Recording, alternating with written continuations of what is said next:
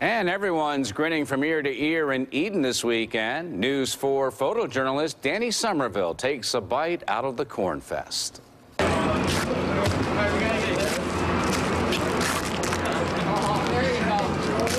What's the secret to shucking corn? Endurance. You got to stay with it, that's all. And get all the help you can. How was the corn crop this year? Beautiful corn.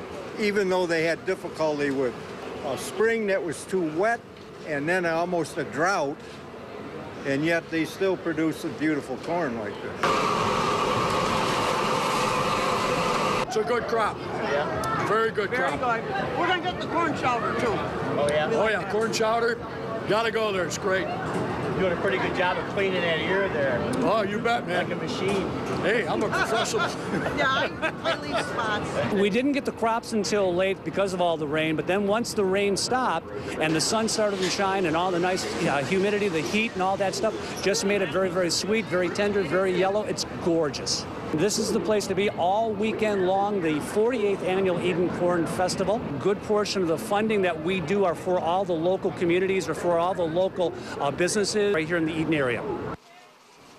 Boy, that looks good, doesn't It it? makes you want one I know. right now, doesn't it? I Dinner feel like time? getting the kernels out of my teeth, you know? We need a toothpick here, I think, Amelia.